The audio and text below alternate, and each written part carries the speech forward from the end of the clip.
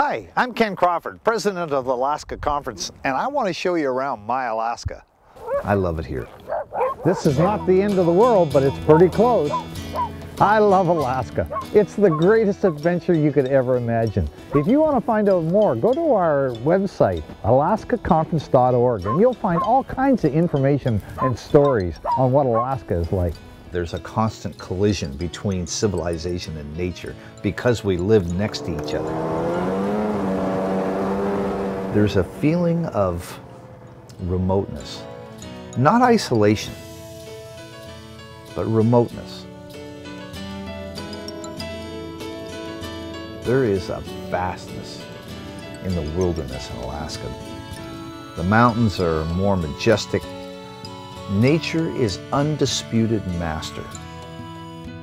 There's something about this country that sets off in me a craving for heaven. The living conditions are a challenge, I can tell you.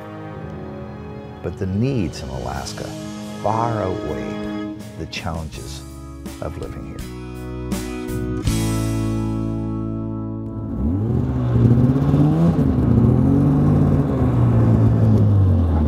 This is one big place. Unbelievable. Alaska is the largest state. I can't believe the vastness of this part of our country. 230 Arctic villages, and only 10 of them have been entered by the Seventh-day Adventist Church. You know, the work isn't going to be finished anywhere until it's finished everywhere, and that includes these Arctic villages. There is absolutely no presence of our Adventist Church. Something has to be done. We need a plan. These are great people. These people have lived here for centuries. Because these villages are so remote, they're very closed societies, and it's very difficult to enter those villages unless we have some way to reach into the village itself. I've never heard of the Seventh-day Adventist Church because the village where I was born and raised, we don't have a Seventh-day Adventist Church.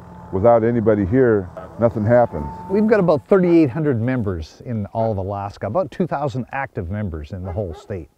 And most of those members are concentrated in the area where we've got half of our population. Over 50% of our population are in the Anchorage area, the Anchorage Bowl area. And so the rest of it is very vast, very remote, and those are the areas that are very difficult to reach. There are so many people in the outreaches of the villages that don't even know the gospel yet and need to be reached. We have a big, big, big challenge, and because of the hugeness of the state. There's no way that the small nucleus of people can do this task, so we really need some outside help. Are you missionary minded? Do you have an adventuresome spirit? We'd love to have you come to Alaska and be a missionary and work with the folks here. We have 230 native villages that are unentered. We need you to come and help us. After 9/11, when my family and I realized that Jesus was coming soon, we wanted to be involved in mission. Through a chain of circumstances that we saw that God was leading, we were led to begin mission work in Selawik, Alaska, a small village above the Arctic Circle. During that time we were there, we learned about the need for radio, and we felt impressed that God was calling us to use radio as a way of reaching out to people all across Alaska. There's so many villages, we thought, well, how can we do this? How can we reach out to the large number of people scattered all over Alaska? And so radio on a small scale, individual small low power FM transmitters, is our key. Now, when I first began this project, we got a little low power transmitter. First we had them outside of a box, and then we decided to put them inside a kit. This is using an ammo can, ammo kit, ammo box, and we power it with this little touchscreen computer here. The computer itself is actually quite small, you can see right there. And then transmitter is right here in the second layer, and then underneath that we have power supplies, and that all feeds to 3 connections on the outside here. We have Ethernet, the antenna going out, and the power coming in. This should make it possible for someone to walk into a village with one of these cans, plug in the power cord, set up an antenna, and plug in the Ethernet and have a functioning low-power FM radio station. It only costs less than $500 to put one of these systems together, and maybe another $500 to fly out into a village and set it up. I'd like you to meet Brian Abraham in Togiak. There was a huge storm and ruined my TV situation. I couldn't watch TV for 2 weeks, and my only entertainment was that radio. And KDLG I didn't like KDLG because of the static version of it. But then I'm glad there was an FM station that got me hooked. 105.3 Arctic Circle changed my life. I got so mad though at first. I couldn't, you know, I'd put it back on. But then I believe that God doesn't change you complete like this, but He works on you bit by bit. So I did that bit by bit. Now I respect Saturday. You know, it's the truth. Perhaps you could fundraise, bake sales, whatever, and raise that $1,000 and help us put a radio station in the village. Perhaps you'd like to help us blanket that village with literature. Whatever way that you want to help, we would be very thankful. I'm the school board chair here at Amazing Grace Academy, and for this project we're trying something a little bit new. Instead of just licking stamps and mailing letters or maybe even talking to people in person, we're trying this internet. Get a gym, that is what we need, with a floor and a roof and walls between, a place for the kids to run and play when the wind might carry them away. First it snows and it blows and it snows some more, then the temperature drops 25 below and the kids wind up and they start to scream, oh gym! Would really be a dream, get your coat and your gloves and your scarf and your head, snow pants with long johns underneath. Hurry up, getting dressed just took up half your recess time, oh hurry please! Never mind, the wind is blowing too hard and we're scared you'll freeze to death. Back inside, circles off to the basement, never mind, your recess time is up. Stop moaning, stop crying, we're working a solution here. By next year we hope to raise some money for a gym. Keep your doubt, keep your fear, never worried here. With God on our side, nothing to fear. He'll provide the cash, we are sure of this. In our effort we will persist. Be advised, nothing is impossible. With God on our side, Bible tells me so. In a year you will see we will have a place for children to run and race.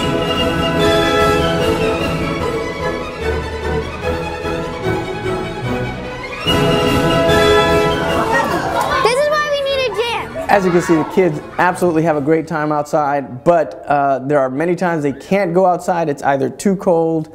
We get warnings from the city or the state that it is hazardous to play out there. Sometimes the weather is really atrocious, even by our standards. What do you do when it's minus 20 with 60-mile-an-hour winds? We need a gymnasium here. It's really hard to do calisthenics in your classroom with your tables and your chairs and your books sitting all over. We've gone from 4 kids to 75 kids in our school, and the need of a gymnasium is growing and growing. Get the kids to stretch, and sometimes they bang their heads on the table. Having a new gymnasium would have all that room. We could line out, we could stretch. We're looking to have a walking track in our gymnasium so the kids could actually get some cardiovascular in. I am extremely happy that the architect that was chosen is a green architect. She's an expert at what she does, and the facilities look like they're going to be absolutely phenomenal. Because the school is a kindergarten through 9th grade right now, we're adding 10th grade next year, and I think the long-term goal is to make it the first and only Adventist academy in the state of Alaska, and we're really excited about that opportunity to serve kids all over the state. I've been praying, and I believe that God is going to bless us with a gymnasium by next school year, but to do that, we've got to act quick. Would you be willing to join us, be a partner in our faith adventure, and contribute so that we can have a new gymnasium for Amazing Grace Academy by next school year? But we can't do this alone. We need your help. I watched the construction of this church in our school, and we were all in awe as we saw this building take place, and all of a sudden it's there and it's a reality, and we're using it today, and what a blessing it is. And I know that the gymnasium will be a blessing too, so please help us in this project. We're not mailing letters, so send the video. Help us get the word out about a gymnasium going up in Palmer, Alaska, and follow us on the internet. We need assistance and help from our fellow believers in North America. I'm going to take you to many of these places during this series. You're going to find them so interesting. Each one has its own separate culture. The southernmost church in Alaska and the very first church is Ketchikan. Welcome to Ketchikan, Alaska, probably one of the most beautiful towns in all of Alaska. It's about 600 miles north of Seattle. Originally, back in the late 1800s, it was just a village, a small native village. It's been built out over the water. Most of that town that you can see there is actually on pilings that's out over the water. Ketchikan averages about 200 inches of rain a year. Can you imagine? That's over half an inch a day for every day of the year. In October alone, they get 20 inches of rain, almost an inch a day. It's remote, it's wild. The only way you can get here is either by boat at that ferry dock or by plane. You can see behind me that island. So what you have to do is land at the airport, pay your $5 fee, and take a ferry across to the mainland. The principal means of income and the principal industry in Ketchikan is actually fishing, and has been for the better part of a century. It's here that 5 beautiful runs of salmon come up through these fjords every summer. And all of these boats that you see out here, many of them are fishing boats that go out and fish salmon. In fact, the one you can see coming in there is just coming in from trolling for king salmon this early. This is where the light was first ignited in Alaska for the Seventh-day Adventist Church.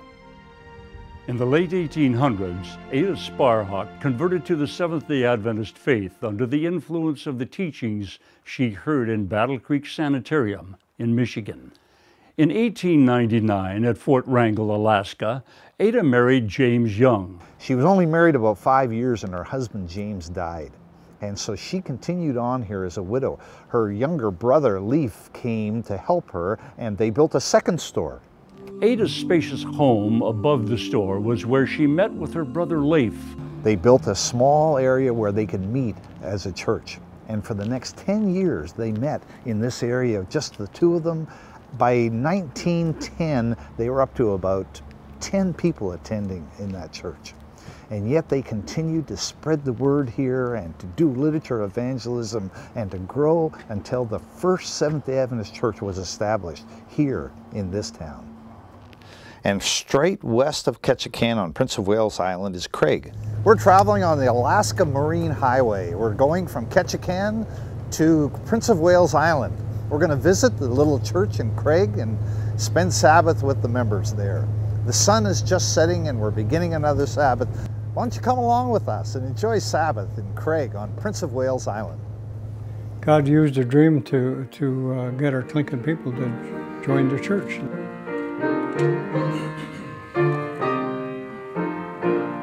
First, second, last. Our people at Tlingit could change their trace their stories back to the Great Flood of Noah. They have their stories how they went on the high peaks. And back before the first missionaries came to Alaska, we knew there was a Trinity. This is my Aunt Bessie, who had the dream that somebody who knew was going to teach us to worship on a different day than Sunday. And this is my mother, Maggie James. And this is me right there. I want to share with you a fascinating book. Several years ago, we put together a history of Alaska, starting in 1896 from the very first pioneer that came here. This book goes through step by step all of the different areas of Alaska. Here in Southeast Alaska, we have pioneer spirits that are amazing individualists. I want you to meet Kurt Welser. Here in Craig, he has been one of the stalwart leaders in this church for many years. He's a logger, he's a physician's assistant, and he built his own home completely off the grid. You'll enjoy meeting him. I'm the head elder of the Craig Seventh-day Adventist Church. I live here in Thornton Bay, Alaska. It's quiet. We live in the south arm of the bay. We just have a few neighbors around.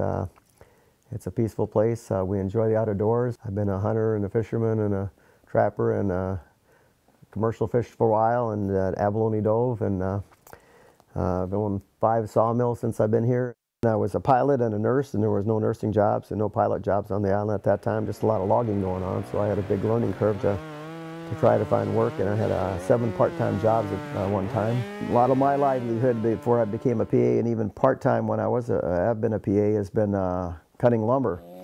I learned a lot of things coming up here, and Many of the logging skills and things that I didn't know when I came here, I've learned over time, and bought a small mill just to get my house built. I enjoy starting my mornings studying our Seventh-day Adventist Bible lesson studies for the week. This quarter we're studying Glimpses of God. We don't have a Seventh-day Adventist church here in Thornton. There's a couple families. We drive about 45 miles. It's about an hour and 20 minutes to get to church. It's a beautiful drive, but we're hoping that one day we can have a growth of a church here. And actually our church in Craig is quite small. But if anybody out there is interested in coming to a kind of a mission field and helping the work, you'd sure be invited. Right in front of our window here we see eagles, we have whales come in on occasion, we have otters and seals and all kinds of wildlife and waterfowl. Alaska is a vast state. From the east to the west in Alaska would cover from New York City to Salt Lake City. And yet the population is so sparse. Hi, my name is Ryan Wooler. I'm a pilot here for Berrien Air based in Nome, Alaska. This is my office here where they're putting things back together that I've been breaking all day long. If you got a minute later on today, I'd love to show you around. Here we go. We're on our way to Wales to pick up a patient, and as the pilot, I got no idea what's wrong with him. A few years ago, it was kind of a sobering realization as I sat down and considered that I've been a Seventh-day Adventist for all my life, of 35 years at that point, and had never really taken part of introducing anybody to the gospel of Jesus Christ. Steps to Christ, page 80, says that the only way to grow in grace is to share the gospel with people. It doesn't say that a good way is to share it, but the only way to grow in grace. And a lot of times we hear amazing stories about people sharing their faith and how well it went, and so I decided to take a step out and see how it worked. And honestly, they don't always have good endings. The first time I tried to share my faith with someone, it went miserably, and they went off thinking that Adventists are crazy, which she had good evidence of. But as you continue to share, it changes how you understand the message. I begin to see that Christ is such an integral part of everything we believe. Everything we believe points towards Jesus as our Savior and the grace that He's provided for us. This coming into Wales. 500. It doesn't look warm down there either. Crank it around. It's a combination of feet and power levers, and then the wind usually has some suggestions to go with that too. Pull up. Pull up. We're on the ground here in the village of Wales waiting for passengers, which means lunch break. And we do have a subway in Nome, so we're not all the way off the edge of the earth. Alaska has the highest rate of suicide of anywhere in the nation. And I believe a lot of that lies directly at the feet of the early missionaries who have come and spent so many years explaining to these people that when you die, you go right to heaven. And if you can think about the implications that that has, if you have a friend or a loved one who has died or committed suicide and you're told that they're in heaven, and you're miserable here on this earth with all of the sin that we're surrounded by, why wouldn't you want to go be with them? And we have a lot of suicides that happen in strings because people deeply desire to restore relationships with people that they've lost, and they believe that that'll happen if they kill themselves. The Adventist message, on the other hand, is a huge advantage in explaining to people what the Bible says about what really happens after you die. When you present the truth of God's love and how He died for us on the cross, and what really happens after we die, the true nature of hell, all of these come together in a beautiful solution in stemming this tremendous tide of suicide that we deal with here. I'm May Murphy Searood, and I would like to sing you a song in Yupik. Daitai malklachlu, atamanini, atamanini, atamanini. Daitai malklachlu, atamanini, toni anirfut. When you can step outside the door and you can hear a raven squawking. When it's so quiet that you can hear your own heartbeat. And you know that you're really in the wilderness. There's a grandeur, a beauty about it that you can't explain. And so you learn to slow your pace And in slowing your pace, an amazing thing happens. You become more gentle in your spirit. You become more open to listening to other people. You become more receptive to that little voice that speaks in your head when it's quiet. And when the clang and the clash of society die away, that's when you hear God speak to your heart. So there is a beauty in living in these kind of climates and harsh climates. Well, we're off to visit Selawik and Shungnak, two villages up in the Arctic. I just want you to come with us and join us in the fun. It's probably 25 below zero, but it's a warm, balmy spring day. Let's go travel in the Arctic, in Kotzebue, Alaska. The ravens are out. We're going to get on a little 206 and we're going to fly up the Kobuk River, and then we'll just follow the river on up to Shungnak. So here we are at Northwest Aviation. We're going to just see how this day progresses. Go out and visit some of the missionaries and see some of the native folks in the villages and bring some encouragement to them. And a little bit of fresh food. We've brought along a few things that they don't normally get in this part of Alaska, so they'll be delighted to get some fresh oranges and a couple of heads of lettuce and a few things like that. Station 206 Whiskey Bravo, Kotzebue Radio, got flight plan. We are Kotzebue to Shungnak and return. We've got 3 going out, 3 coming back, 5 hours fuel. We'll be 6 hours on the trip. We've got the weather and NOTAMs, and I think that about covers it. Station 206 Whiskey Bravo, good copy flight plan, by the weather reports request. Good afternoon. Whiskey Bravo, thanks. Well, I'm here to try to do some, make a contribution before I get too old to have an adventure. When you come to Kotzebue, it's a pretty bleak landscape. You wouldn't know that it's absolute beautiful countryside, a sportsman's paradise, beginning just a few miles away from Kotzebue.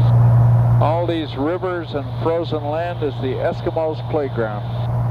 When I decided to leave conference administration and was looking for an opportunity to do ministry with my gifts of aviation, I looked to northwestern Alaska because I was familiar with it, and also there was a lack of charter companies here. And this particular company, Northwestern Aviation, the owner had retired, so that gave us an opportunity to come here and have a source of income to support our ministry. This is the Squirrel River. Tony, as a teenager, came to the village of Shungnak probably 5 or 6 times for summer ministries, Vacation Bible School. So he had a fairly realistic idea of what was there. He knew people there already. And Irene is a spunky, adventurous girl. You know, she's a long way from the Philippines, but she is very supportive. The village needed a health aide at that time. It was absolutely the hand of God working in the situation. There's the village of Shungnak, a village of about 350 people. Shungnak traffic, stationer 206 Whiskey Bravo is turn final runway 9er, Shungnak. 6 Whiskey Bravo clearing at Shungnak. Welcome to Shungnak, Alaska, on the edge of the Brook Range, the beautiful Kobuk River flowing by. This is a little village of about 300, and this is our Seventh-day Adventist Church and Parsonage. We're just arriving, and we're going in to visit our young missionary couple here, Tony and Eileen Sherman, and their brand new baby, only 2 months old, born in January. So come with me and let's go in and meet them. Hi, Jim. I'll take one of those too. Give you one at the airport. Well, welcome to Shungnak. Oh, nice to be here. Wonderful. Yeah, it's so excited. So, did you guys have a good flight? Yes.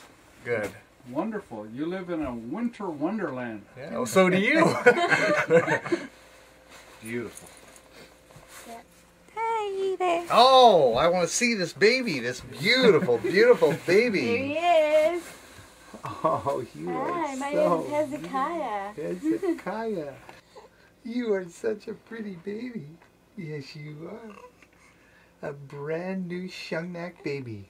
Yes, you are. We haven't taken him to any of the elders yet to have him initiated. You know, to give him his Inupiaq name. He knows his papa's voice. Well, this is a lovely little spot. You're all set up. Yeah, we've managed to just step by step done every little thing that we could to try to get it to get it up to spark, you know. And so, are you happy here? oh yeah, Are you? We like it. There's things that are hard, but Are you both happy here? This is my new home. Wonderful. Glad to hear it. This chapel in Shungnak, Alaska has been pretty much shut down for the last 25 or 30 years because we haven't had a missionary here. But thankfully, we now have Tony and Irene Sherman. We had waited till October now, I think, to come to Shungnak, just when things were getting cold, and I didn't even think about the insulation or the plumbing or really anything, and it was a good thing Jim helped us out and made it all work out for us. But when we got here, Jim dropped us off and came in, to try to help get the water hooked up, but we couldn't. There were some broken things. And then he said, well, I'll send you the stuff in the mail and see you guys later, Cuddy. You know? And so they left and we were just here, and I was crying. Irene was pretty freaked out. I was sitting, I was like crying, Tony, how am I gonna live here? Look at this. So we just stayed in the church for a while, for a couple weeks, because it was just easier to keep. They had a wood stove over there, so we kept it heated. And we're taking a look at the facilities here, the old wood pews, the church hymnals.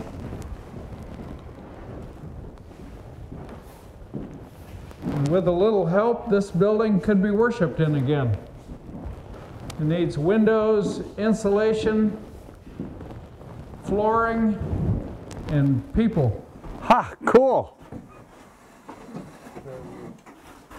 Ha! That's great!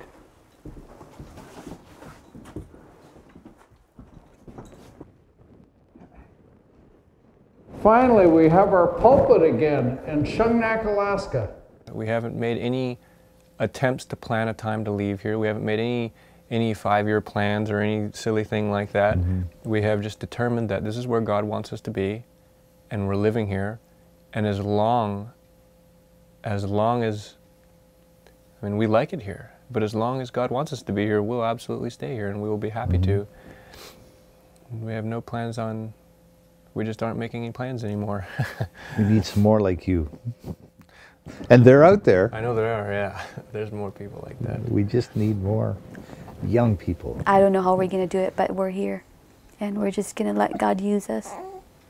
After school is out, we usually have a house anywhere from 2 to 6, 7, maybe more, you know, kids that will come over, and we play games, we, you know, do fun stuff, we sing, we, you know, just kind of play around a little bit and try to provide an environment that's healthy and safe for kids.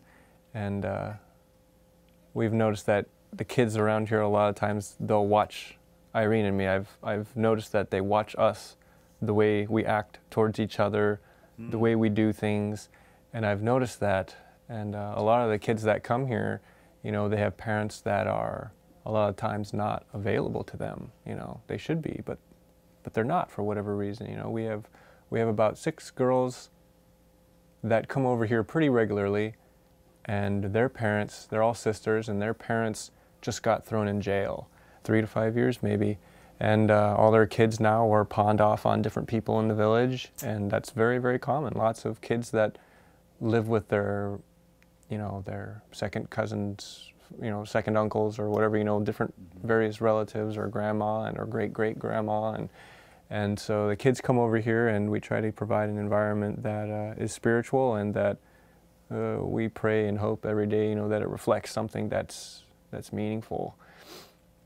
But it's always fun though. We have some kids over here. I found the address to the prison and I got the kids and I got them on a routine of writing letters to their mom and dad, and their dad's been writing them back, and it's been pretty neat, so it's been kind of a cool thing. Nobody here recognizes me as a pastor. Here's the Shungnak Clinic. This is where I work. I'm a health aide here in Shungnak. What that is basically is it's a doctor's eyes and hands in the small villages here. Doctors live in Kotzebue. I live in Shungnak. I'll see the patient and I'll provide care for them under the supervision of a doctor. I also have to deal with the emergencies that take place, and so we have to be ETT trained and EMT1, and everybody knows me here as Tony the health aide, but there hasn't been a church here in 25 years, and that's what God brought us here for. The job helps, but there's a mission. For My Alaska, this has been Ken Crawford. Thanks so much for coming with me. If you enjoyed watching this series, if you're interested in what you've seen or what we're doing in Alaska, go to the Alaska website, alaskaconference.org, and there you'll find additional information.